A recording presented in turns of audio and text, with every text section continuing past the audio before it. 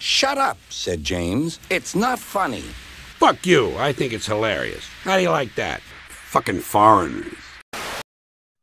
It was holiday time on the island of Sodor. All the engines were working happily, except for James.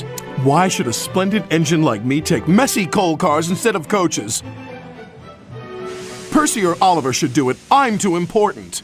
Thomas was cross. James, why don't you think about something or someone else for a change? You'll be surprised at how much better you'll feel if you do. Oh, please. Being important is the only thing for me to think about. Huh.